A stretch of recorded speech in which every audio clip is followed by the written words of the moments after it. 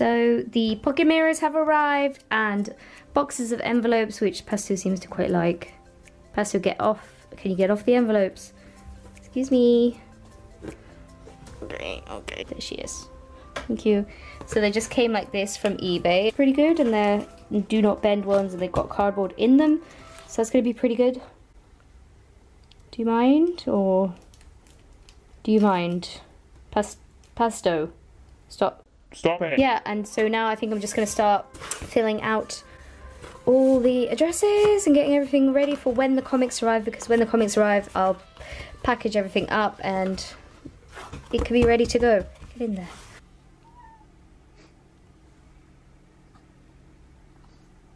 These are pocket mirrors. I had to take them out of packaging because they had my address on them, and I've already opened and looked at them, but let's look at them together. They're excited to show you guys, and these are the rewards that people from my Kickstarter will get. Yeah, and there's loads of them, and everybody who backed physical reward. You're there. Funny. That was creepy. Ooh. Yeah, anybody who backed the Kickstarter will get one of these physical reward tiers. Yeah, they look great. Fortunately, they are all not individually packaged, so I'm probably going to be packaging them up myself. That's like another job in itself, and yeah, I'm going to get this all ready for when the comics actually arrive, so they're ready to be sent out as quickly as possible, because I don't like keeping people waiting, obviously. Do you mind? Like, what is this? She's so cute though, how can you be mad at this face? Pesto, how do you think your channel's going?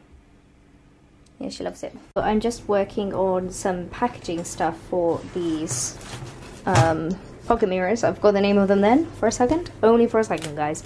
I've got these baggies that I'm gonna package them up in and then do them up like that. But then over the top I wanted to have a label. So I designed this and I've just printed it out, and I think this one's probably too small, but you get the picture. I cut it out and then I'll bend it over and staple it down. And I've got this like, it's really funny, I went to Lidl and they had this cutter that does all these squiggly lines. I thought it would be fun to mess around with that when I'm cutting this out, just to test what it looks like.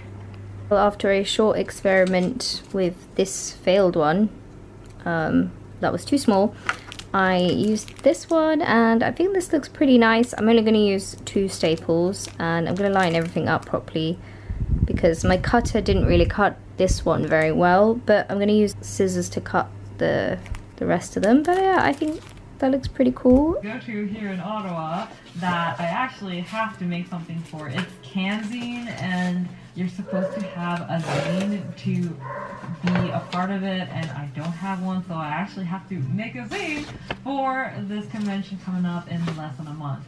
So this is the predicament that I put myself in, all because when I look at other artists making cool things, I get really jealous.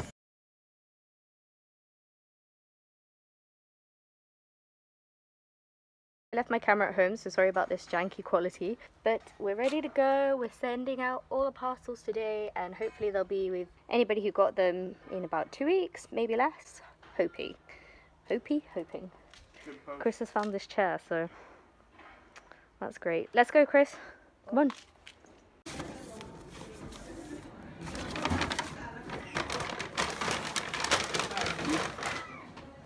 This parcel arrived from Gel Arts, and I've ordered some things, so I just wanted to show you guys. So look at the little burb here. Aww. So I got a little note from her, and it said something about fellow YouTube artists. So Jess, if you're watching this, thank you so much. I love the pins. Guys, you should go get stuff from Gel Arts because look how cute that is. I'm gonna put that on my bag, and I got some little toad stickers that are definitely gonna go on my sketchbook. So thanks so much, it's so cute. So happy. Today I just want to do a bit of a chill vlog. I've had a bit of a stressful week. It sounds so pathetic because we took everything in to be packaged, and I'm not really sure how I'm going to show that, but you might have seen clips of us doing all that packaging and stuff, or you might see it after this. I'm not sure how I'm going to edit it, so just bear that in mind. And yeah, so we've had a lot of stuff to do this week, and I was also considering getting a job as a graphic designer. Well, I'm not considering it, I am applying for a position, and I really hope that I get it, because I think it will be really good to get back into having full-time work instead of doing freelance and hoping for work and things like that. And if I do get the job, anyway, if I just don't say anything about the job, I haven't got it, so but if I do get the job, then yeah, I want to upload still the same and do all the same stuff, but it's gonna be tough, I think. So if you see slightly less videos than normal, that's why, for the first, maybe, if I get the job anyway. I keep saying it like I've got the job, and I'm thinking about all the problems that will happen with my channel and my personal work, so but I haven't got it yet, so it's a bit silly to talk that way. But yeah, I did like a design test for that yesterday, and it was really nice to get back into that kind of work as well. Like, I found it really enjoyable, because I always consider design like creative problem solving, because whenever you design something, for instance, I do like website design, when you design something, there's always some sort of problem and some sort of like issue that you have to fix. Like maybe the text there's a lot of text and you have to fit it in a certain criteria, or the branding needs to be the certain way. It's just like little things, and I really like it when you find a solution for it, because I think that's what creative thinking is, or it can be applied to anyway. And yeah, I miss doing stuff like that, so hopefully I get the job. Having fingers crossed for me. Yeah, it will be exciting if it happens, and fingers crossed. I probably shouldn't tell you guys all about it, because now I won't get it, and they'll be like, I didn't get it, and it'll just be super awkward. So that's what I've been doing. That's why this video is a little lackluster, because usually what I do is I do work on Monday and Tuesday for the video. I prep it all and then edit it, and then Wednesday I upload it. But because I had this design test come through, obviously that kind of took priority for that moment, because I want the job. Basically why this video is probably up late, but I hope you guys don't mind. So I don't know what I'm drawing, I'm just drawing random doodles. I realised that when I draw mermaids, that I always draw the proportion, like the actual physicality of a mermaid is probably all wrong, because they would like break their tails with the spine running through it and stuff. But then I also don't care.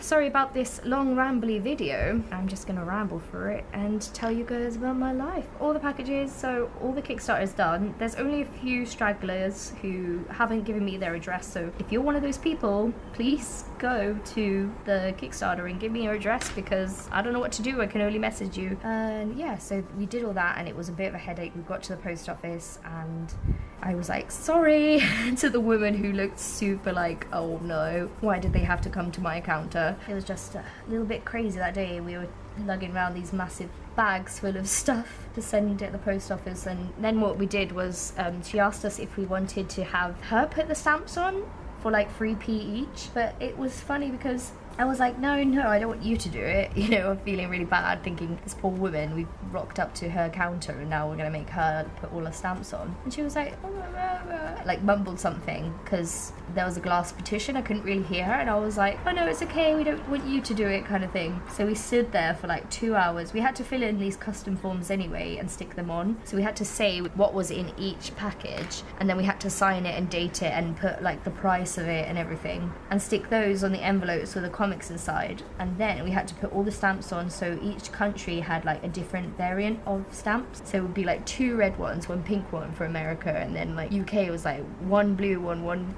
purple one, and it took ages. And then as we were like putting the last stamp on, this guy who worked behind, who worked at the post office as well, we were handing him the packages, and he was like, why don't you just get them to do this in like the shipping department? And I was like, what? And they were like, yeah, it's just 3p, and they would have done it all for you down at the the department. I was like, what? I thought she said that she would have to do it, and he was like, no, that's what she meant. And I was like, no, like in my head I was like, now you tell us, but I was just smiling anyway. I was like, oh well, we've done it now at least. But it just took so long. It was really fun though. It's really like, felt really accomplished afterwards. We literally spent 2 hours in the post office, so in a way I'm glad that I've done that Kickstarter now, because if I ever do another one and I have maybe more books and stuff, I'll be prepared for it this time, because it was my idea to do it by country. So I was going to do like, oh, I'll do the Americas first, and then I'll do like Europe, and then, you know, in succession. But this time, because our car had broken down, we were borrowing a car. I know, what tragic life. We were borrowing a car just to send the packages off that day, so I had to get it all done in one day. Yeah. But it's all done now, so that feels really strange and just a nice feeling. It made me realize how much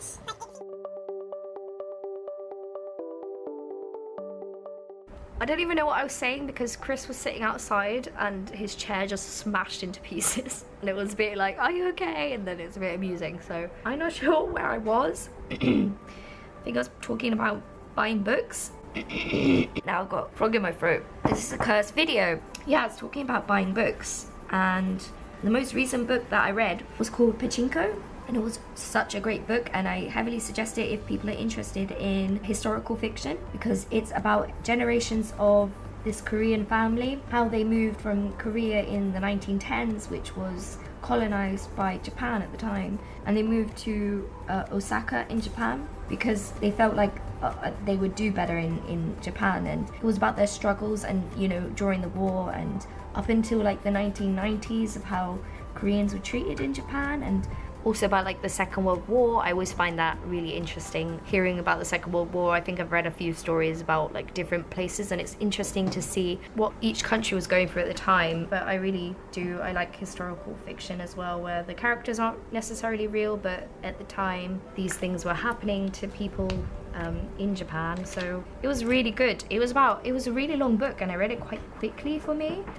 It's about, well, I don't know, 500 pages, 600 pages, and I read it in like six days, which is really quick for me, and I think I just couldn't put it down. I love it when you find a book like that. It's the kind of, for me, it was the kind of book that, you know, when you look forward to reading it later, you think about it, you're like, yeah, I can't wait to get into bed and be able to read that book I was reading. So I highly suggest it if you like historical fiction. And I like, for me, I like reading about hardship as well, especially in historical fiction. It's like reading it and how they overcome stuff. I think that was what the hook was for me in the beginning, and yeah, I really enjoyed it, and I'm kind of sad it's finished, but hey, that's what happens, isn't it, when you enjoy a book and you read it really fast. I think that's it for me, and yeah, thanks for watching this weird short sketchbook session slash vlog about us parceling up all our stuff. Thank you to everybody who's funded the Kickstarter, and over the couple of months that I did the project, thanks for the support. And I think that's it for all the Kickstarter stuff. I'm never going to talk about it again until maybe I do another one. I would love to do one with my Slice of Life comic, because I have so many of those. That would be really fun, but